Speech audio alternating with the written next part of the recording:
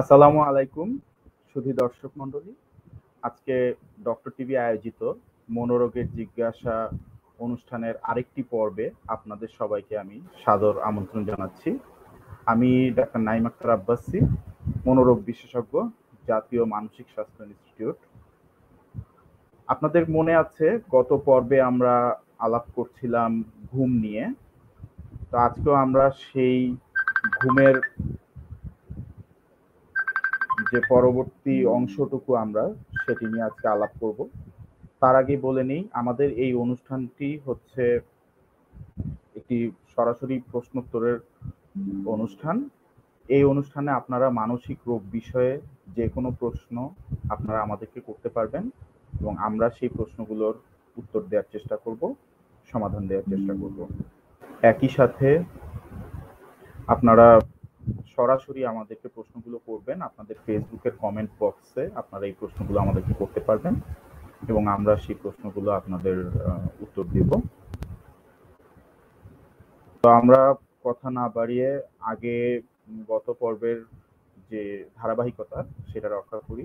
গত পর্বে আমরা খুব গুরুত্বপূর্ণ একটি বিষয় নিয়ে কথা বলছিলাম, সেটা হচ্ছে ঘুম এবং ঘুমের বিষয়ে, ঘুমের যে স্বাভাবিক ঘুমে কি কি কম্পোনেন্ট আছে, ঘুমের স্টেজগুলো কি কি, হ্যাঁ, এগুলো নিয়ে আমরা আলাপ করেছি এবং একই সাথে আমরা আজকে পরবর্তী অংশগুলো কি কি ধরনের ঘুমের সমস্যা আমরা ফেস করি দৈনন্দিন জীবনে এবং এর সাথে মানসিক রোগের কি কি সম্পর্ক আছে সেই বিষয়গুলো আমরা আজকে আলাপ করব।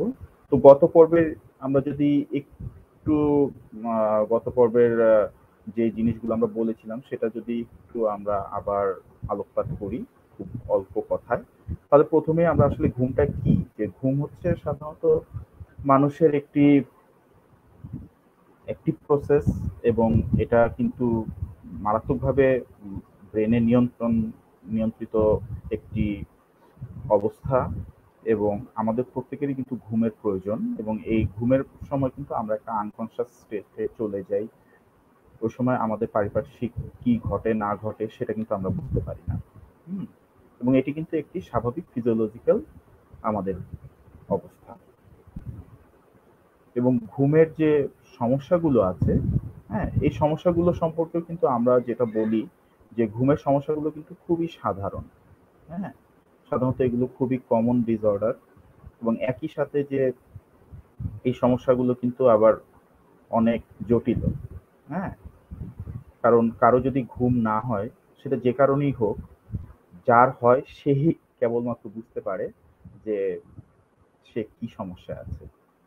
হুম, তবে এই সমস্যাগুলো, ঘুমের এই সমস্যাগুলো কিন্তু সমাধানযোগ্য এবং একই সাথে দেখা যায় যে অনেক ঘুমের সমস্যায় কিন্তু আমরা অনেক ক্ষেত্রেই কিন্তু মিস করে যাই, আমরা ডায়াগনোসিস করতে পারি না। তো যাই হোক, গত পর্বে আমরা যে অবস্থায় ছিলাম যে আমাদের কতটুকু ঘুমের প্রয়োজন, সেটা হচ্ছে সাধারণত আমরা যেটা বলে থাকি যে আমাদের এই যে ঘুমের যে প্রয়োজন সেটা কিন্তু আসলে আমাদের বয়সের উপর নির্ভর করে। আমরা বলেছিলাম যে শিশুরা সাধারণত, ছোট শিশু যারা আছে দিনে 17-18 ঘন্টা ঘুমায়, একটু বড় হলে আবার সেই সময়টা কমে আসে 9 থেকে 10 ঘন্টা বা 8 থেকে 9 ঘন্টা এবং প্রাপ্তবয়স্কদের ক্ষেত্রে কিন্তু আমরা দেখি যে এটা সাধারণত 7 থেকে 8 ঘন্টা। হ্যাঁ, এবং কারো কারো ক্ষেত্রে কিন্তু দেখা যায় আরেকটু কম সময় ঘুমলেও কিন্তু তিনি স্বাভাবিক কাজকর্ম, স্বাভাবিক প্রক্রিয়ায় থাকতে পারেন। এবং বেশি বয়স হলে দেখা যায় কি যে এই ঘুমের প্রয়োজনটা কিন্তু একই পরিমাণ সময় প্রয়োজন। তবে দেখা যায় যে যদি কারো কারো ক্ষেত্রে কিন্তু 3-4 ঘন্টা ঘুমের পরও কিন্তু অনেকে ভালো থাকে। তবে কিছু কিছু বয়স্ক ব্যক্তির দেখা যায় যে যারা খুব সহজে তারা কিন্তু ঘুম তাদের ভেঙে যায়। হ্যাঁ, ঘুমটা খুব একটা গাঢ় হয় না, খুব দীর্ঘস্থায়ী হয় না, খুব অল্প কোনো স্টিমুলেশনে কিংবা অল্প কোনো সমস্যার কারণে কিন্তু দেখা যায় যে অনেক ক্ষেত্রে তাদের ঘুম ভেঙে যায়। তো এখন আমরা একটু দেখি যে ঘুম না হলে আসলে কি হবে। আমাদের যদি ঘুম না হয় সেক্ষেত্রে আসলে কি হয়। সাধারণত ঘুম না হলে কিন্তু আমাদের একটা হয় যে প্রচন্ড দুশ্চিন্তা কিন্তু হয়, যে আমরা কিন্তু খুব চিন্তায় পড়ে যাই যে কেন ঘুম হচ্ছে না। হ্যাঁ, এবং সাধারণত দেখা যায় যে যদি 2-1 দিন ঘুম না হয় সেক্ষেত্রে কিন্তু 2-1 দিন ঘুম না হলে কিন্তু অতটা ক্লান্তি আমরা অনুভব করি না। এবং আমাদের শারীরিক কিংবা মানসিক অতটা ক্ষতি হয় না। কিন্তু যদি দীর্ঘদিন ঘুম না হয়, অনেক দিন ধরে কোনো ধরনের ঘুম না হয়, বেশ কয়েক রাত দেখা যায় যে আমরা ঘুমাতে পারি না, সেক্ষেত্রে কি হয়? সেক্ষেত্রে সাধারণত দেখা যায় যে আমাদের খুব ক্লান্তি অনুভব করি আমরা, ক্লান্তি লাগে। এবং অনেক ক্ষেত্রে যেটা হয় যে দিনের বেলা যখন আমরা কাজে কর্মে ব্যস্ত থাকি, অফিসে, স্কুলে, কলেজে, হ্যাঁ? কিংবা কোনো অনুষ্ঠানে, আমাদের কিন্তু দিনের বেলা প্রচন্ড ঘুম পায়। হুম? এবং আরেকটা যেটা হয় যে আমাদের কনসেন্ট্রেশনটা একেবারেই লস হয়। আমরা কোনোভাবেই কিন্তু আমাদের কনসেন্ট্রেশন বা কোনো মনোসংযোগটা আমরা ধরে রাখতে পারি না। কোনো ক্ষেত্রে দেখা যায় যে সিদ্ধান্ত নেওয়া কিন্তু খুব সমস্যায় পড়তে হয় সিদ্ধান্ত নেওয়ার ক্ষেত্রে। সিদ্ধান্ত নেওয়া যায় না। হ্যাঁ? এবং অনেক ক্ষেত্রেই মনটা খুব খারাপ থাকতে পারে, ডিপ্রেশনের কোনো ইয়ে থাকতে পারে। হুম? এক্ষেত্রে আরেকটা জিনিস যেটা যে যারা একটু ঝুঁকিপূর্ণ কাজ করেন, তাদের ক্ষেত্রে কিন্তু সমস্যা অনেক বেশি হয় এবং তাদের ক্ষেত্রে কিন্তু অনেক ক্ষেত্রে দুর্ঘটনার তারা কিন্তু শিকার হন। যেমন কেউ যদি গাড়ি চালায়, হ্যাঁ? কিংবা কেউ যদি কোনো ফ্যাক্টরিতে মেশিনের কাজ করে, হ্যাঁ? অথবা কোনো কনস্ট্রাকশন এর কাজ করে, হ্যাঁ? তাদের ক্ষেত্রে কিন্তু দেখা যায় যে যদি কোনো কারণে তাদের এরকম ঘুমের সমস্যা থাকে, সেক্ষেত্রে দিনের বেলা যদি ক্লান্তি চলে আসে, ঘুম না হয়, সেক্ষেত্রে কিন্তু তারা একটা দুর্ঘটনার শিকার যেকোনো মুহূর্তেই হতে পারে। হ্যাঁ? এবং একই সাথে দেখা যায় যে আমাদের শরীরের উপরও কিন্তু কিছু শারীরিক প্রতিক্রিয়া দেখা যায়। কি হয়? সেক্ষেত্রে দেখা যায় যে আমাদের ব্লাড প্রেশার বা রক্তচাপ অনেক বেড়ে যেতে পারে। কোনো ক্ষেত্রে ওজন বেড়ে যেতে পারে। ডায়াবেটিস হওয়ার সম্ভাবনা থাকে। হ্যাঁ? কারো ক্ষেত্রে দেখা যায় যে ব্লাড প্রেশার বেড়ে যাওয়ার কারণে কিন্তু অনেক ক্ষেত্রে নানা রকম স্ট্রোকের সমস্যা, হার্টের অন্যান্য যে সমস্যাগুলো আছে, এগুলো কিন্তু ঘুম না হলে দেখা যেতে পারে। ঘুমের অভাবে কিন্তু এগুলো হতে পারে। এখন আমরা যদি প্রাপ্তবয়স্ক বা যারা বয়স্ক মানুষ তাদের যদি ঘুমের অসুবিধা হয় বা কম ঘুম হয়, তাদের ক্ষেত্রে কি হয়? তাদের ক্ষেত্রে দেখা যায় যে তাদের ঘুম হচ্ছে বা যথেষ্ট ঘুম হলেও ঘুমের পর শরীরটা কিন্তু তাদের ভালো লাগে না। তারা কিন্তু যথেষ্ট পরিমাণ উৎফুল্ল অনুভব করেন না। হুম? এবং ঘুম না হবার কিন্তু তাদের ক্ষেত্রে অনেক কারণ আছে বয়স্কদের ক্ষেত্রে। দেখা যায় যে কোনো কারণে যদি এগুলো খুব স্বাভাবিক কারণ যে ঘরের মধ্যে যদি বেশি শব্দ হয় কিংবা ঘরে যদি আম আবহাওয়াটা যদি ঘরের ভিতরের আবহাওয়াটা যদি ভালো না থাকে, যদি ঘরের ভিতরে বেশি গরম কিংবা বেশি ঠান্ডা থাকে, কারো বিছানা যদি আরামদায়ক না হয় এবং দেখা যায় যে স্বামী-স্ত্রীর ক্ষেত্রে যদি স্বামী এবং স্ত্রীর যদি ঘুমের যে প্যাটার্নটা সেটা যদি একই রকম না থাকে, সেক্ষেত্রে সমস্যা হতে পারে। হ্যাঁ? এবং দেখা যায় যে যাদের কোনো নির্দিষ্ট রুটিন নেই, হ্যাঁ? কিংবা যারা অতিরিক্ত পরিশ্রম করেন না, তাদের ক্ষেত্রে কিন্তু ঘুমের সমস্যা হতে পারে। হ্যাঁ? অতিরিক্ত খাবার পরে কিন্তু মানুষের ঘুমের সমস্যা হতে পারে। কিংবা কোনো ক্ষেত্রে যদি পেটে কারো খিদে থাকে, হ্যাঁ? কেউ যদি ক্ষুধার্ত থাকেন, সেক্ষেত্রেও কিন্তু তার ঘুম কম হতে পারে। যারা বিভিন্ন ধরনের নেশা কিংবা বিভিন্ন ধরনের অ্যাডিকশন এর দ্বারা আক্রান্ত, হ্যাঁ? যেমন সিগারেট কিংবা মদ, হ্যাঁ? অ্যালকোহল জাতীয় পদার্থ এগুলোতে যারা আক্রান্ত তাদের ক্ষেত্রে কিন্তু ঘুম হতে পারে, কম হতে পারে। অনেকে আছে চায়ের নেশা বেশি কিংবা কফি খেতে পছন্দ করেন খুব বেশি। তাদের ক্ষেত্রে কিন্তু এই যে ক্যাফিন যুক্ত যে চা কিংবা কফি এগুলো খেলে কিন্তু তাদের ক্ষেত্রেও ঘুমের সমস্যা হতে পারে, হ্যাঁ? এবং শারীরিক অসুস্থতা তো আরেকটি বিষয় আছে যে যদি শারীরিকভাবে কেউ সাময়িকভাবে অসুস্থ থাকেন, তারও কিন্তু ঘুমের সমস্যা হতে পারে। উম কারো কোনো অসুস্থতা থাকতে পারে, শরীরে ব্যথা থাকতে পারে, জয়েন্টে ব্যথা থাকতে পারে, আর্থারাইটিস, বিভিন্ন ধরনের আর্থারাইটিসের সমস্যা থাকতে পারে, বাতের সমস্যা থাকতে পারে। হুম?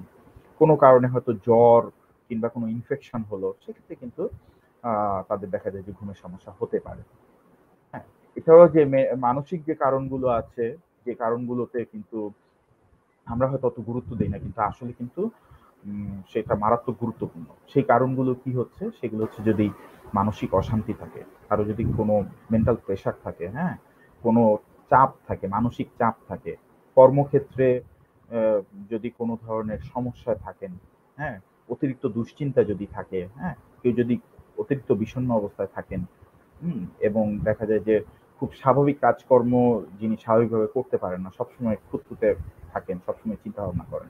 সেক্ষেত্রে কিন্তু দেখা যেতে পারে যে বয়স্কদের এ ধরনের হতে পারে, ঘুমের সমস্যা হতে পারে।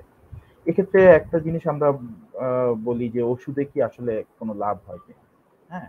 দেখা যায় যে যাদের এই ধরনের ঘুমের সমস্যা তাদের ক্ষেত্রে কিন্তু অনেকেই কিন্তু ওষুধ ব্যবহার করে থাকেন। দীর্ঘদিন ধরে ওষুধ খেয়ে আসেন। কিন্তু এই দীর্ঘদিন ওষুধ খাওয়ার ফলে কিন্তু আসলে এটা অতটা কাজ হয় না। হ্যাঁ? সেক্ষেত্রে অন্য কিছু পদ্ধতি আছে সেগুলো আমি পরে বলব। যেমন এই ওষুধ যদি দীর্ঘদিন ধরে খায়, সাধারণত বেশি দিন এই ওষুধগুলো কাজ করে না। হ্যাঁ? এবং দেখা যায় যে যেদিন ওষুধ খেয়ে উনি ঘুমান পরদিন আবার সেই একই অবস্থা ক্লান্ত লাগে, খিটখিটে লাগে। হ্যাঁ? খুব ইরিটেবল হয়ে যান। হ্যাঁ? এবং এদের কর্মক্ষমতা কিন্তু অনেকটাই লোপ পায়। হ্যাঁ? এবং ওষুধটাও দেখা যায় যে আস্তে, আস্তে ওষুধের পরিমাণ বাড়াতে হয়। সেটাও একটা বড় সমস্যা। হ্যাঁ? এবং অনেক ক্ষেত্রেই দেখা যায় যে ওষুধ ব্যবহারের কারণে মানসিক এবং শারীরিকভাবে কিন্তু ওষুধের উপর নির্ভরশীল হয়ে পড়ে, যেটাকে আমরা ড্রাগ ডিপেন্ডেন্সি বলি। কাজে ড্রাগ ডিপেন্ডেন্সি হয়ে গেলে কিন্তু খুব ডিফিকাল্ট, তখন কিন্তু ওষুধ ছেড়ে দিলে একটা রিবাউন্ড একটা সমস্যা হয়। তখন কিন্তু অনিদ্রার একটা ইয়ে চলে আসতে পারে। ঘুম না হওয়ার সমস্যাটা আরো বেড়ে যেতে পারে। হ্যাঁ? এবং অনেক ক্ষেত্রে দেখা যায় ওষুধ ব্যবহার করতে, করতে ওষুধের ডোজ কিন্তু আস্তে, আস্তে অনেক বাড়াতে হয়। সেটাও একটা বড় ধরনের সমস্যা। এজন্য আমরা বলি যে সাধারণত ঘুমের ওষুধ যদি আমরা কোনো কারণে দিয়ে থাকি, সেক্ষেত্রে ঘুমের ওষুধটা কিন্তু অল্প কিছুদিনের জন্য দেওয়া যেতে পারে। ১ থেকে ২ সপ্তাহ, এবং আস্তে, আস্তে ওষুধটা পরিমাণ কমিয়ে এনে ওষুধটা কিন্তু বন্ধ করে দিতে হয়। এবং সেক্ষেত্রে ঘুম কেন হচ্ছে না সেটার কারণটা নির্ণয় করে সেই ঘুম না হওয়ার কারণের চিকিৎসাটা করাটাই আসলে জরুরি। হ্যাঁ? তখনই কিন্তু আসলে ঘুমটা ভালো হবে। হুম? সেক্ষেত্রে সাধারণত দেখা যায় যে আমাদের মধ্যে খুবই একটা প্রবণতা থাকে। কিছু, কিছু ড্রাগ আছে যেগুলাকে আমরা ওটিসি ড্রাগ বা ওভার দ্য কাউন্টার ড্রাগ বলি। হ্যাঁ? দোকানে গেলেই হয়তো ওষুধের দোকানে গেলে এই ওষুধগুলো দিয়ে দেয়। আমরা চাইলেই এই ওষুধগুলো দিয়ে দেয়। এই ধরনের কিছু ওষুধ কিন্তু দেখা যায় অনেকে ঘুম না হলে ব্যবহার করে। এর মধ্যে খুবই জনপ্রিয় হচ্ছে অ্যান্টিহিস্টামিন জাতীয় কিছু ওষুধ। যেমন ঠান্ডা, সর্দি, কাশির কারণে যেই ওষুধগুলো ব্যবহার করা হয়। এবং আমরা অনেকেই জানি যে এই ওষুধগুলো সাইড ইফেক্ট হিসেবে কিন্তু সিডেটিভ একটা ইফেক্ট থাকে, এবং অনেকেই এই কারণে এই ওষুধগুলো ফার্মেসি থেকে কিনে এনে খান। কিন্তু এটাও কিন্তু একেবারেই উচিত না। কারণ দেখা যায় যে, যেটা আমি আগেই বলেছি যে অনেকে বিভিন্ন ধরনের ঝুঁকিপূর্ণ কাজের মধ্যে থাকেন। যেমন অনেকে ড্রাইভিং করেন, অনেকে ফ্যাক্টরিতে মেশিনের কাজ করেন, হ্যাঁ? তাদের ক্ষেত্রে কিন্তু অনেক ধরনের সমস্যা হতে পারে। হ্যাঁ? তারা এই ওষুধগুলো খাওয়ার পরে কিন্তু দেখা যায় যে একটা হ্যাংওভার থাকে। পরের দিন ঘুম, ঘুম ভাব থাকে, ঘুম সহজে কাটে না। হ্যাঁ? কাজেই এই ধরনের ওভার দি কাউন্টার ওষুধগুলো আসলে ব্যবহার করাটা একেবারেই ঠিক না। যাই হোক, আমরা ফেসবুকে আমাদের কমেন্ট সেকশনে কিন্তু বেশ কিছু কমেন্ট আমরা পেয়ে গেছি। আ আমি কিছু কমেন্ট নিয়ে আবার ফিরে আসছি আমাদের আলোচনায়। তো এখানে একজন প্রশ্ন করেছেন, আব্দুল বশির নামে একজন। আ জনাব আব্দুল বশির সাহেব যে প্রশ্ন করেছেন, উনি বলেছেন, "স্যার, আমি ওসিডি তে ভুগছি। কি করব?" আচ্ছা। ধন্যবাদ আব্দুল বশির সাহেব আপনার প্রশ্নের জন্য। আপনি ওসিডি তে ভুগছেন। আ আমি আশা করব যে আপনি যেহেতু সরাসরি ওসিডি তে ভুগছেন বলেছেন, তার মানে আপনার রোগটি অলরেডি নির্ণয় করা হয়েছে, ডায়াগনোসিস করা হয়ে গেছে। সেক্ষেত্রে অবশ্যই আপনাকে মনোরোগ চিকিৎসকের শরণাপন্ন হয়ে উনি যেভাবে আপনাকে চিকিৎসা দিবেন, সেই চিকিৎসা আপনাকে নিতে হবে। একই সাথে ঔষধ এবং আপনাকে ওসিডির জন্য যে সাইকোথেরাপির ব্যবস্থা আছে সেগুলো করতে হবে, সেই চিকিৎসাগুলো নিতে হবে। সেক্ষেত্রে আপনি অবশ্যই ওসিডি থেকে আপনার ওসিডি নিয়ন্ত্রণে থাকবে এবং আপনি ওসিডির থেকে ভালো থাকতে পারবেন।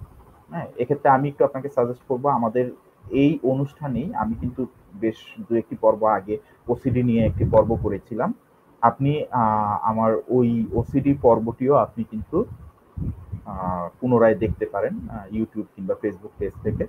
সেক্ষেত্রে ডক্টর টিভির সেক্ষেত্রে কিন্তু আপনি আপনার প্রশ্নের সমাধান ওখানেও আপনি পেয়ে যাবেন। আরেকটি প্রশ্ন এসছে রিনা দত্ত। রিনা দত্ত উনি প্রশ্ন করেছেন, আমার বয়স ২০, আমি অবিবাহিত, আসামে থাকি। আমি এখনো বিছানায় প্রস্রাব করি, তাই অনেকবার আত্মহত্যার চেষ্টা করেছি। ফাঁসি লাগানোর চেষ্টা করেছিলাম, মরিনি। তবু আমার জন্ম নিয়ে জন্ম নেওয়াটা পাপ। মা-বাবাকে সুখী করতে পারিনি। রিনা দত্ত, আপনাকে অসংখ্য ধন্যবাদ যে আপনি আসামে বসে আমাদের এই অনুষ্ঠান দেখছেন। এজন্য আপনাকে প্রথমে শুভেচ্ছা এবং অভিনন্দন। আর আপনার যে সমস্যার কথা আপনি বলেছেন, আমার ধারণা আপনার এটা হয়তোবা নকটার্নাল এনার্জিস হওয়ার একটি সম্ভাবনা আছে, অথবা অন্য কোনো মানসিক কারণ আছে। আপনি এরপরে আরেকটি কমেন্টে করেছেন যে ডিপ্রেশন ৫ বছর হলো, একা থাকতে ভালো লাগে, ঘুম বেশি, সারাদিন ঘুমাই, মাই মাইগ্রেন, মরে যাব, জন্মে আমি কারো উপকার করতে পারিনি। এভাবে কখনো ভাববেন না। আপনি রিনা দত্ত, আপনি যেভাবে বলছেন এভাবে আসলে নিজেকে ভাববেন না। সবসময় সবকিছু পজিটিভ ভাবে নিবেন। সবকিছু পজিটিভ ভাবে যদি আপনি নেন তাহলে কিন্তু অবশ্যই আপনি ভালো থাকতে পারবেন। আর আপনি আপনার জন্মকে পাপ হিসেবে বলছেন, এটা কখনোই ভাববেন না যে কোনো মানুষই যখন এই পৃথিবীতে জন্মগ্রহণ করে, ঈশ্বর বা স্রষ্টা কিন্তু তাকে কিন্তু আসলে একদম নিষ্পাপ হিসেবে এই পৃথিবীতে পাঠায়। হ্যাঁ, এরপর আমরা কিন্তু আমাদের কর্মের মাধ্যমে আমাদের যে পাপ পুণ্য কিংবা যাই বলি সেটা কিন্তু নির্ধারিত হয়। এবং আমরা যদি ভালো কাজ করি, ভালো আমার বাবা মার যদি আমি সেবা করতে পারি, বাবা মা যা চায় আমি যদি সেটা মেনে নিতে পারি, ঠিক আছে, তাহলে কিন্তু অবশ্যই জীবনে সার্থকতা চলে আসবে। এবং আমি কি চাই, আমার ভবিষ্যৎ কিরকম হবে সেটা যদি আমি নিজে চিন্তা করে, সেটা যদি আমি লক্ষ্যটা স্থির করতে পারি, একটা সঠিক লক্ষ্য স্থির করে যদি আমি সেদিকে এগিয়ে যেতে পারি, অবশ্যই সেটা আমার জন্য ভালো হবে। কাজে আমি আশা করি আপনি ওভাবে চিন্তা করবেন, কখনোই নিজের জন্মকে পাপ হিসেবে নেবেন না। এবং একই সাথে আমি আপনাকে বলবো যে আপনি যে সমস্যাটির কথা বলেছেন, যে বিছানায় প্রস্রাব করা, সেটা আমি আগেই বললাম যে এটা এখন আপনার যেহেতু বয়স ২০, কাজে আপনার এইটা নিয়ে আরেকটু ইতিহাসটা আরো ভালো করে নিতে হবে। এবং সেক্ষেত্রে আপনার কবে থেকে এই সমস্যাটা, এটা কি ছোটকাল থেকেই চলছে কিনা, এবং এই সমস্যাটা যে হচ্ছে এটা কি আসলে কোনো ধরনের আপনার কোনো শারীরিক সমস্যার কারণে হচ্ছে কিনা, বিশেষ করে আপনার কোনো ধরনের ইউরিনারি ট্র্যাক্ট ইনফেকশন আছে কিনা, প্রস্রাবের কোনো ইনফেকশন বা এই ধরনের কিছু আছে কিনা, অথবা আপনার যে মূত্র নালী সেখানে কোনো সমস্যা আছে কিনা, অনেক কিছু দেখার বিষয় আছে। কাজে এখনই এতটা হতাশ হলে চলবে না। এখনই এই যে আপনি যেটা বলছেন যে আত্মহত্যার চেষ্টা করেছেন, ফাঁসি লাগানোর চেষ্টা করেছেন, এভাবে চিন্তা করলে কিন্তু আসলে হবে না। ঠিক আছে? আমরা আশা করব যে আপনি এভাবে চিন্তা করবেন না। আপনি জিনিসটাকে আপনার এই সমস্যাটা নিয়ে আপনি বিশেষজ্ঞ চিকিৎসকের পরামর্শ নেন। ঠিক আছে? সমস্যাটা কি কারণে হচ্ছে সেটা বের করার চেষ্টা করেন। যদি মানসিক কারণে এই সমস্যাটা হয়ে থাকে সেটারও অবশ্যই চিকিৎসা আছে। সেটা চিকিৎসাও আপনাকে অবশ্যই নিতে হবে। আর যদি শারীরিক কারণে হয়ে থাকে সেক্ষেত্রে তো চিকিৎসার পথ খোলা আছে। অবশ্যই আপনি চিকিৎসা নিয়ে আপনি যদি এই সমস্যাটা থেকে বের হয়ে আসতে পারেন, আশা করি যে আপনি ভালো থাকবেন এবং আপনি আপনার ভবিষ্যৎ নিয়ে সবসময় একটা পজিটিভ চিন্তা করবেন। বাবা-মাকে কিভাবে খুশি রাখা যায়, কিভাবে বাবা-মার ইচ্ছা পূরণ করা যায়। একই সাথে বাবা-মার ইচ্ছার সাথে নিজের ইচ্ছাটাকে, নিজের লক্ষ্যটাকে স্থির করেন। হ্যাঁ? বাবা-মার সাথে কথা বলেন। আশা করি যে আপনি ভালো থাকবেন।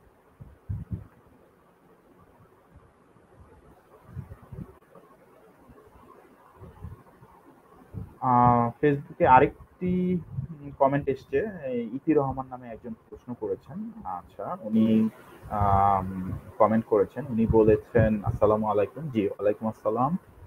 "আমার সমস্যা হচ্ছে নোংরা বা ময়লা দেখলেই ঘৃণা লাগে, বিরক্ত লাগে। এটা অস্বাভাবিক। আমি অসুস্থ হয়ে যাচ্ছি। এখন এমন হচ্ছে, অল্পতেই এমন অনুভব হচ্ছে সূচিবায়ের মতো হচ্ছে। আমার ঘৃণা লাগে সবকিছু। আমি অনেক প্রবলেম হয়।" আচ্ছা। আ ধন্যবাদ আপনাকে আপনার প্রশ্নটি করার জন্য, আপনার সমস্যাটি আমাদের সাথে শেয়ার করার জন্য। তো আমি আশা করব যে আপনি যে সমস্যার কথা বলছেন, এই সমস্যাটি সমাধানের জন্য আপনার সঙ্গে আসলে আপনার এই বিষয়ে আরো বিস্তারিত জানা প্রয়োজন আছে। হ্যাঁ? আরো বিস্তারিত জানতে হবে যে এই যে সূচিব্যয়ের মতো আপনার মনে হচ্ছে, আপনি নিশ্চয়ই জানেন যে আমরা সূচিব্যয় আমাদের সাইকিয়াট্রিতে ওসিডি নামে একটি রোগের কারণে হয়ে থাকে। যদি সে ধরনের কিছু হয়ে থাকে সেক্ষেত্রে অবশ্যই আপনার সূচিব্যয়ের চিকিৎসা করার প্রয়োজন আছে এবং আপনি এতে একেবারেই দুশ্চিন্তাগ্রস্ত হবেন না। এটার চিকিৎসা আছে। আপনি আমাদের সাথে থাকুন এবং একই সাথে আপনার যদি সমস্যা খুব বেশি হয়, আপনি যেকোনো মানসিক রোগ চিকিৎসকের সাথে, মনোরোগ বিশেষজ্ঞের পরামর্শ নিন। আমাদের জাতীয় মানসিক স্বাস্থ্য ইনস্টিটিউট কিংবা বঙ্গবন্ধু শেখ মুজিব মেডিকেল ইউনিভার্সিটির যে মানসিক স্বাস্থ্য রোগ বিভাগ, সেখানে আপনি যোগাযোগ করতে পারেন। অবশ্যই আপনি এর সঠিক চিকিৎসা পাবেন।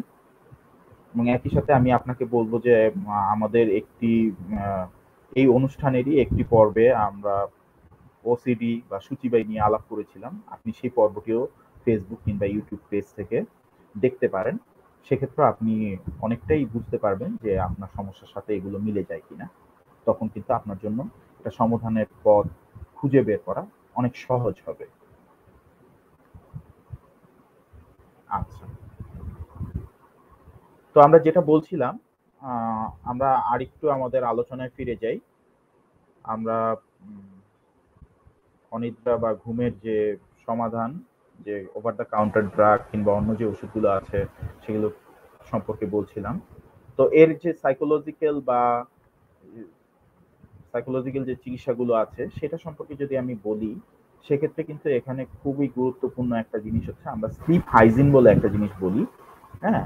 অর্থাৎ ঘুমানোর যে পরিচ্ছন্নতা, হ্যাঁ? সেটা। হ্যাঁ? স্লিপ হাইজিনে আসলে কয়েকটা জিনিস আছে। এখানে যেমন একটা জিনিস হচ্ছে কিছু জিনিস আমাকে অবশ্যই এভয়েড করতে হবে, কিছু জিনিস এড়িয়ে চলতে হবে এবং কিছু জিনিস আমাকে মেনে চলতে হবে। সেক্ষেত্রে আমরা যদি বলি যে এভয়েড করতে হবে কি, সেগুলোর মধ্যে কি আছে, হ্যাঁ? সেগুলোর মধ্যে আছে যেমন হচ্ছে আমরা যদি বলি যে ঘুমানোর আগে অনেকে দেখা যায় যে আহ, অনেকে চা কফি কিংবা এই ধরনের জিনিস, ক্যাফিন জাতীয় জিনিস কিন্তু অনেকে গ্রহণ করেন। হ্যাঁ, সেটা এড়িয়ে চলতে হবে। ঘুমানোর আগে অবশ্যই চা কফি এগুলো খাওয়া যাবে না, এগুলো এড়িয়ে চলতে হবে। এছাড়াও কিন্তু দেখা যায় যে অনেকে কিন্তু বিভিন্ন ধরনের অ্যাডিকশন, একটু আগেই আমি বলেছিলাম, অ্যাডিকশন অনেকের মধ্যে থাকে, অনেকে কিন্তু অ্যালকোহল অ্যাডিকশন থাকে। হ্যাঁ, এবং দেখা যায় যে অনেকেই কিন্তু ভাবেন যে হয়তোবা অ্যালকোহল গ্রহণ করলে ঘুমটা ভালো হবে।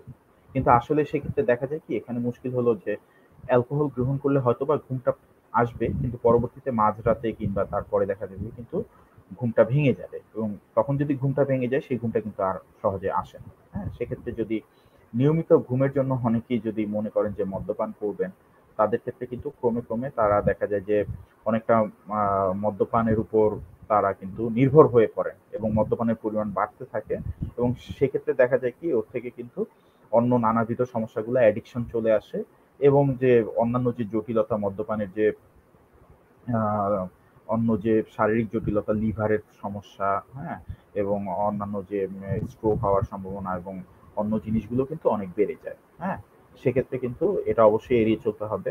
হ্যাঁ, এবং অনেকে দেখা যায় কিন্তু যে যেটা বলেছিলাম যে অন্য ধরনের আরো কিছু অ্যাডিকশন আছে। হ্যাঁ, যেমন কিছু মাদক দ্রব্য আছে, মদ ছাড়াও অন্যান্য কিছু মাদক দ্রব্য আছে, যেমন কোকেন, অ্যাম্ফেটামিন, হ্যাঁ, এগুলো কিন্তু অনেকে ব্যবহার করার চেষ্টা করেন। হ্যাঁ, এটাও কিন্তু দেখা যায় যে আসলে আহ, ঘুমের অত্যন্ত ব্যাঘাত ঘটায়। এখন আসলে আমাদের কি করা উচিত বা কি জিনিসগুলো আমাদের মেনে চলা উচিত স্লিপ হাইজিন যদি আমরা মেনটেন করতে চাই? সেক্ষেত্রে আমাদের যেটা করতে হবে, আমাদের অবশ্যই যে আমরা যে বিছানায় ঘুমাবো, যে ঘরে ঘুমাবো, বিছানা আর শোবার ঘর, এই দুটা যেন খুবই আরামদায়ক হয়।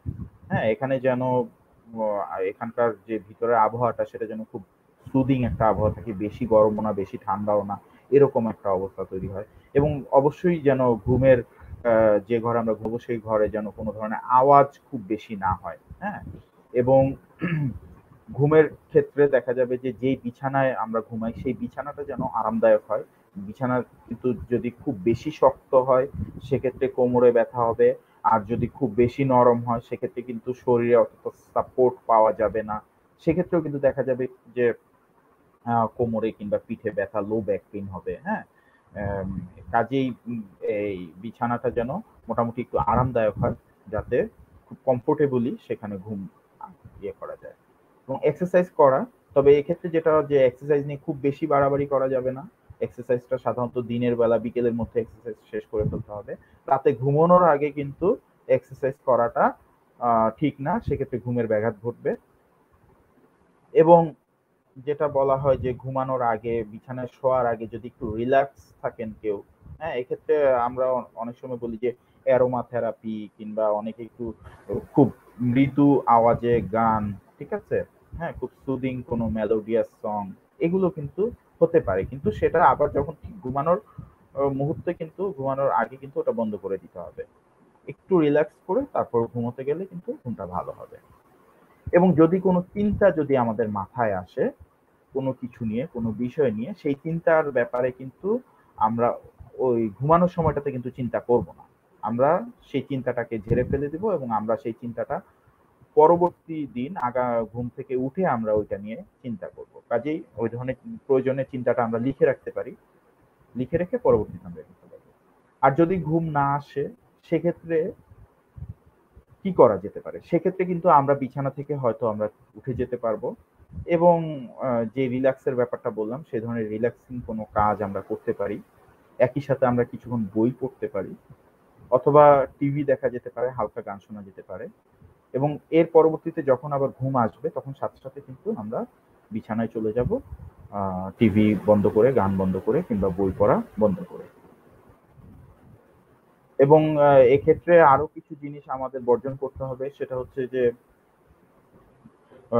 খুব বেশি দিন যদি আমাদের ঘুম না আসে সেই অবস্থায় কিন্তু আমরা থাকতে সেই অবস্থাটা বেশি দিন চালানো যাবে না যে বেশি দিন ঘুম না করে কাটানো। তারপর যেটা বলেছিলাম যে চা কফি এগুলো কিন্তু শরীরের এগুলোতে কিন্তু ক্যাফেন থাকে যেটা শরীরের উপর প্রভাব পড়ে সেটা কিন্তু সন্ধ্যাবেলা কিংবা ঘুমানোর আগে খাওয়া যাবে না। মদ্যপানের কথা আগেই বলেছি। অতিরিক্ত খাবার ঘুমানোর আগে বিশেষ করে যদি ঘুমানোর আগে আমরা অতিরিক্ত খাবার খেয়ে কোনো হেভি মিল বা কোনো ভারী জাতীয় খাবার আমরা খেয়ে থাকি সেক্ষেত্রে কিন্তু দেখা যেতে পারে যে আমাদের ঘুমের ব্যাঘাত ঘটতে পারে এবং আমাদের ঘুম একটা ভালো হবে না।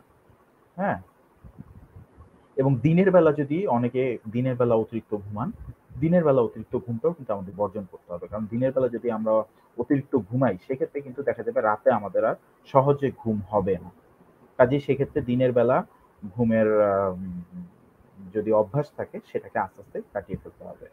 এবং একই সাথে আমরা যেটা করতে পারি যে আমাদের আরো কিছু সাইকোথেরাপির কিছু ব্যাপার আছে যেখানে আমরা কিন্তু যদি দেখা যায় যে কারো ক্ষেত্রে মানসিক অশান্তি থাকে, কারো ক্ষেত্রে যদি ডিপ্রেশন থাকে, কারো ক্ষেত্রে যদি খুব অ্যাংজাইটি ডিসঅর্ডার থাকে, হ্যাঁ সেক্ষেত্রে কিন্তু আমরা তাদেরকে কিন্তু বিভিন্ন ধরনের বিহেভিয়ার থেরাপি কিংবা কগনিটিভ বিহেভিয়ার থেরাপি এই ধরনের বিহেভিয়ার থেরাপিগুলো দিয়ে কিন্তু উপকার পেতে পারে। আচ্ছা, যাই হোক, আমাদের কাছে আরো কিছু প্রশ্ন এসছে। আমরা আরো ২-১ টা প্রশ্ন নিয়ে আমাদের অনুষ্ঠান আজকে শেষ করব। কারণ আমাদের অনুষ্ঠানের সময়ও প্রায় শেষের দিকে চলে এসছে। এর পরের প্রশ্ন করেছেন যিনি, উনি বলেছেন, "স্যার, আমার বয়স ২১, আমার হস্তমৈথুনের অভ্যাস আছে। আর খারাপ ভিডিও দেখার অভ্যাস আছে। আমি হস্তমৈথুন ছাড়তে চাই, কিন্তু চেষ্টা করেও ছাড়তে পারি না। ৪-৫ দিন পর আবার যা তাই হয়। এখন আমার কি করণীয়?" উনি আরো বলেছেন যে, "পড়াশোনায় মনোযোগ দিতে পারছি না। গত ১ মাস আমি পড়তে না পারায় আমার প্রতিযোগিতা থেকে ছিটকে পড়েছি। আমি কোনোভাবেই পড়াশোনা করতে পারছি না। নিজের কাছে নিজে হেরে যাচ্ছি আর এখন পড়াই হয় না।" আ যিনি প্রশ্ন করেছেন আমি তাকে বলব যে উনার বয়স ২১, উনি অ্যাডোলেসেন্ট পিরিয়ডটা পার হয়ে উনি আস্তে, আস্তে উনার বয়সটা বাড়ছে। হ্যাঁ? এবং এই বয়সে যেটা হয় যে সাধারণত ছেলেদের ক্ষেত্রে এই বয়সে কিন্তু বিভিন্ন ধরনের এই ধরনের অভ্যাস তৈরি হয়। ঠিক আছে? হ্যাঁ? এবং এটা নিয়ে দেখা যায় যে আসলে আমাদের যে সেক্সুয়াল যে ওরিয়েন্টেশন বা সেক্সুয়াল যে এডুকেশন সেটা কিন্তু আসলে সঠিকভাবে না হওয়ার কারণে কিন্তু অনেকেই এই ব্যাপারগুলোর সাথে আসলে কোপ করতে পারে না। হ্যাঁ? দেখা যায় বিভিন্নভাবে তারা তাদের বন্ধু-বান্ধব কিংবা যেখান থেকে যেসব সোর্স থেকে আসলে সঠিক তথ্য পাওয়া যায় না, সেসব সোর্স থেকে কিন্তু তারা বিভিন্ন তথ্য নেন। যার ফলে কিন্তু দেখা যায় যে এই ধরনের হস্তমৈথুনের অভ্যাস বা এই ধরনের ব্যাপারগুলোকে কিন্তু তারা একটা আ ট্যাবু হিসেবে নিয়ে এই ব্যাপারগুলোকে কিন্তু এক্সপ্লয়েট করেন এবং অনেক ক্ষেত্রেই দেখা যায় যে রাস্তাঘাটে বা বিভিন্ন জায়গায় যে বিভিন্ন ক্যানভাসাররা তারা কিন্তু এইসব ব্যাপারগুলোকে অনেকটা নেগেটিভলি নিয়ে এটাকে একটা ইয়ের মধ্যে ফেলে দেন। ঠিক আছে? কাজেই আমি তাকে বলব যে আপনি এইসব দুশ্চিন্তাগুলো থেকে আপনি এগুলো নিয়ে দুশ্চিন্তা না করে আপনার যে লক্ষ্যটা স্থির করুন, আপনার যে পড়াশোনায় সেটাকে মনোযোগ দেওয়ার চেষ্টা করুন। হ্যাঁ? এবং একই সাথে যদি আপনি মনে করেন যে আপনার হস্তমৈথুনের অভ্যাসটা অতিরিক্ত হচ্ছে, হ্যাঁ? যে এটার কারণে আপনি হয়তো আপনার সমস্ত কিছু দৈনন্দিন কাজকর্ম সবকিছুতে সমস্যা হয়ে যাচ্ছে, হ্যাঁ? সেক্ষেত্রে আপনি যেকোনো একজন মনোরোগ বিশেষজ্ঞের সাথে দেখা করে তার পরামর্শ নিয়ে আপনি নিতে পারেন। ঠিক আছে? হ্যাঁ, কারণ কিছু, কিছু ব্যাপার আছে যে এগুলো নিয়ে অনেক ধরনের ক্লারিফিকেশনের ব্যাপার আছে। এই বিষয়গুলো নিয়ে অনেক ভুল ধারণা আছে। তো সেই ভুল ধারণাগুলো ভাঙারও প্রয়োজন আছে। কাজেই আমি মনে করি যে আপনি একজন মনোরোগ বিশেষজ্ঞের সঙ্গে কথা বলুন। সেক্ষেত্রে আপনার যে ভুল ধারণাগুলো আছে সেগুলো আম খুব সহজেই হয়তো কাটিয়ে ওঠা সম্ভব হবে। আমরা অনুষ্ঠানের একেবারে শেষ পর্যায়ে আমি সর্বশেষ একটি প্রশ্ন নিয়ে আসছি। সেটি হচ্ছে ফাহমিদা করিম নামে একজন প্রশ্ন করেছেন। বর্ডারলাইন পার্সোনালিটি ডিসঅর্ডার নিয়ে কিছু জানতে চাই। আহ ধন্যবাদ ফাহমিদা করিম আপনাকে। আপনি আমাদের অনুষ্ঠানের সাথে যুক্ত আছেন এবং আমাদের এই প্রোগ্রাম দেখছেন। তো আশা করি যে আমরা ভবিষ্যতে আমাদের এই অনুষ্ঠানটি একটি ধারাবাহিক অনুষ্ঠান। আমরা প্রতি পর্বেই চেষ্টা করি কোনো না কোনো বিষয় নিয়ে আমরা আলাপ করার। যেমন আমরা গত ২ পর্বে ঘুম নিয়ে আলাপ করছিলাম এবং ঘুম নিয়ে আলাপ কিন্তু এখনো শেষ হয়নি। হয়তো আগামী পর্বে আমরা ঘুমের বাকি অংশটুকু শেষ করার চেষ্টা করব এবং বর্ডারলাইন পার্সোনালিটি ডিসঅর্ডার যে ব্যক্তিত্বের সমস্যাগুলো এগুলো নিয়েও আমরা অবশ্যই আলাপ করব। আপনি আমাদের সাথেই থাকুন। আপনার প্রশ্নের উত্তর পেয়ে যাবেন। আপনি অবশ্যই বর্ডারলাইন পার্সোনালিটি ডিসঅর্ডার সম্পর্কে পরবর্তীতে যেকোনো একটি পর্বে অবশ্যই আপনি পার্সোনালিটি ডিসঅর্ডার নিয়ে জানতে পারবেন। তো সবাইকে ধন্যবাদ আজকে আমাদের সাথে এই অনুষ্ঠানে যুক্ত হওয়ার জন্য। তো ইতিমধ্যে অনুষ্ঠানে আমাদের আসলে সময়ের স্বল্পতার কারণে সময় শেষ হয়ে গেছে। তো সবাইকে অসংখ্য ধন্যবাদ। আশা করি আগামী পর্বে ইনশাল্লাহ আপনাদের সঙ্গে দেখা হবে। সেই পর্যন্ত সবাই ভালো থাকুন, সুস্থ থাকুন, শরীরের যত্ন নিন এবং একই সাথে মনের যত্ন নিন। সবাইকে ধন্যবাদ। শুভরাত্রি।